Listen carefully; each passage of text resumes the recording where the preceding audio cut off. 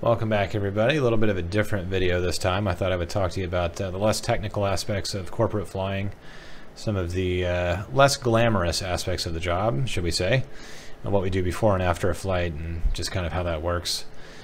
And so I'm in X-plane here, back in the cabin this time, because this is actually where the flight starts. We always start back here in the cabin. And I thought I would just walk you through kind of my routine.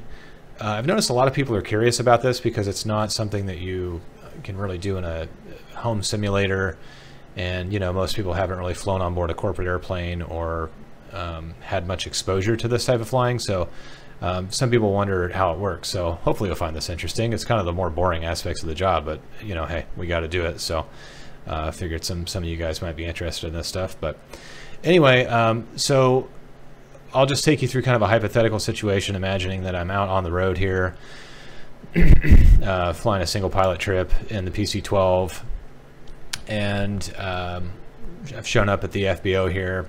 So normally you show up an hour before your scheduled departure time, or an hour and a half for international flying, and that just gives you plenty of time to get the airplane set up, clean up the cabin, coordinate with the FBO, make sure you have your fuel, kind of get all your ducks in a row with plenty of time before your passengers get there.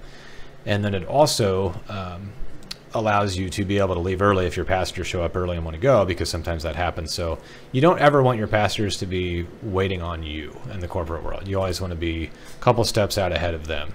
So customer service is huge in the corporate aviation world, and in these smaller corporate aircraft like the Pilatus, we don't have flight attendants. So, and oftentimes we're flying single pilots. So you're the face of the operator. You're it.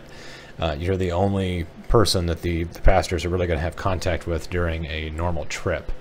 So you want to give really good customer service. They kind of expect that. I mean, these corporations pay a lot of money for these aircraft, and they want things to be taken care of, and they want things to work. So it's a big part of the job. Some guys don't like that. If you go fly for the airlines, you don't really so much have to worry about that. You've got flight attendants and gate agents and customer service representatives and all that stuff that handle that side of things for you, for the most part, at least compared to the corporate aviation world. And in addition to that, you've also got a dispatcher that does a lot of the trip planning and all that stuff for you as well. So a whole different ball game there. But anyway, so I'll show up usually an hour before my scheduled departure time. I will have already done all of my flight planning, filed the flight plan, checked the weather, checked the NOTAMs, all that stuff, done my weight and balance and performance planning, all of that in the hotel. Usually the night before, or definitely, a few hours before the trip, the day of. And then I show up, and first thing I'm going to do is coordinate with the FBO to make sure that I can get the GPU connected to the airplane, the ground power unit. So that usually starts at the front desk in the FBO. You'll let them know what time you're planning on leaving and then ask for the GPU. Sometimes when you show up, they'll already have the GPU on the airplane. If you called in a fuel order and asked for the GPU like earlier in the day and said, hey, I'm going to be out there at noon, I need the GPU and this much fuel for a 1 p.m. departure, they'll already have that all set up for you. But you normally want the GPU because you're going to want to run the AC or the heater, depending on what season it is, to precondition the cabin so that it's not super hot or super cold when the passengers get there. And then also it lets you turn on the avionics and get everything set up so that you don't have to do that with the passengers sitting there waiting on you in the back. So plus it makes for a cooler start as well. So we just want the GPU for various reasons. We'll try to get that if it's available. If not, no big deal. We can use the batteries.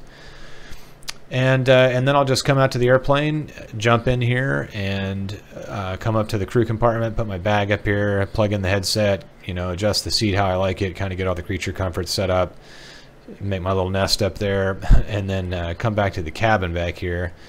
And we always want to make sure the cabin is nice and tidy, straightened up, looking good. So normally there's a trash can somewhere in the airplane with a little liner in it. We want to make sure there's no trash. Fresh trash can in there. All the seat belts are laid over like they are here in the sim, looking nice, that the seat backs are upright. And these seats in the Pilatus actually articulate, so if you lift up on this little lever, these will swivel a little bit, so you want to make sure those are just straight. And also I'll climb in the back there and take down that net for the cargo area, because I'm going to want to load bags in there. So I'll just take the net down, so that's ready to load. In the summertime, I'll make sure all these shades are pulled shut just to keep it a little bit cooler in the cabin. Wintertime, I normally keep them open so people can look out. And then we'll come up here to these cabinets.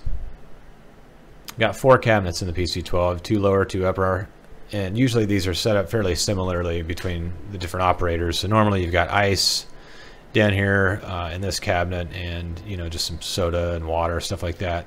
Coffee's in the top. The Pilatus actually comes with a couple of coffee thermoses, so those are kept in there with all the accoutrements, all the creamer and coffee cups and stuff. Down here you've normally got some booze, some juice, and then usually snacks are in this one, so like peanuts, pretzels, all that good stuff is in there. If it's my first time in this particular airplane, I'll normally open up the lab and make sure that there is toilet paper and hand sanitizer in there, and it's looking good in case anybody needs to use that. And yeah, and then normally there's a handheld vacuum, like a little dustbuster somewhere in the cabin, and if you need to vacuum anything up off the carpet, you want to go ahead and do that. Just make sure everything's looking good, all the tray tables are put away, basically that everything is just fresh and ready to go. And then I'll climb out and go do my walk around, and I've got a video about what that looks like. I'll link to that if you want to check that one out, but I'll go do that and then climb back in. And so long as the GPU is hooked up, I'll turn on the batteries and the avionics and start getting things set up in the cockpit. And normally about 30 minutes before my scheduled departure time, I will go ahead and get the ATIS and the clearance. If I'm at a controlled airport, uncontrolled airports are different, just depends on the situation. Sometimes you have to call on the phone to get your clearance. More often than not, the weather's good enough, you can take off VFR and pick up your clearance in the air, but I'll go ahead and get the flight plan loaded into the FMS or the GPS, and just kind of get everything set up here, get the flap set, get the trim set, go through my receiving flow and checklist, and just kind of get everything ready to rock and roll up there. And then from that point, I'll head back into the FBO, make sure that I've paid my fuel bill. I'm all settled up with the FBO, ready to rock and roll. And then you just kind of sit around and wait. So most of your life as a corporate pilot is spent waiting. Very little time is spent flying compared to waiting in FBOs and, just kind of killing time. So you'll just go hang out in the FBO, wait for the passengers to show up. When they do show up, you want to greet them. Again, we want to give a good customer service, so you want to help them out to the airplane, help them with their bags, help them get in the airplane. You're going to load the bags in behind the net, throw this net up. We want to secure the net so that if we have a sudden deceleration or we hit some turbulence or something, we don't want that stuff flying around the cabin. So we always want to put that net up. And then if you've got passengers that are new to the airplane, you want to give them a safety briefing about the exits. There are 3 exits on the airplane. There's the passenger door, of course, and then there's also this overwing exit right here. And of course the big cargo door in the back, right back there. And then we'll brief them on the use of the seat belts, the oxygen masks, and looks like the oxygen masks aren't modeled in here. They would actually normally be in the armrest right here, and you would see a little red ribbon sticking out that you can just pull on to pull that mask out. I don't see that in here at all, but anyway, we'd want to brief them on the use of that in case there was a decompression. Just kind of let them know what the estimated time en route is, what the weather's going to be like, how the ride's going to be. Let them know if they're, if they get too hot or too cold, to come tap you on the shoulder, and you can adjust the cabin temperature for them, all that stuff. Just generally make sure that they're comfortable. You're kind of playing flight attendant a little bit too. And then, yeah, once everybody's loaded in, I'll go out and just do a quick kind of jog around the airplane. We call it the last 360. So you're just making sure that the chocks are pulled, if the brake is set, or that the line service guys are there and that they're going to pull those for you once you get in the airplane. Make sure that I didn't leave any doors open. Make sure I took off all the pitot covers, all that kind of stuff, and just make sure the airplane's ready to fly. And then I'll climb in, close the door, climb on up to the end of the crew compartment there, and then just go from there. Do my before start flow checklist, fire up and go. And then when we land, I'll jump out, open the door, let them out, help them down the stairs, help them with their bags. And you want to help them into the FBO, make sure the passengers kind of know where to go, make sure they have ground transportation. If they don't, help them out with that. So, again, we're shooting for like 5-star service. You don't just want to dump them off and that's it. You want to make sure that they're squared away and that they're taken care of. And then after they're on their way, I'll come back out, I'll clean up the cabin, vacuum, take the trash out, restock the cabinets if they took anything out of those, dump the ice out, dump the coffee out, If anybody used the lab, you've got to ask for lab service at the FBO. That's always fun. And then just pull the shades, especially if it's the summertime. And then, like I said, we do have a, or actually I don't think I mentioned before, but we do have a sun visor that we'll throw up here in the crew compartment to keep the sun out. Take the parking brake off so long as the chocks are in, and then just go through the overnight kit on the airplane. So that's all the pitot covers, the prop straps, the exhaust covers, all that stuff goes on to keep all the bugs out, any debris out, all that stuff.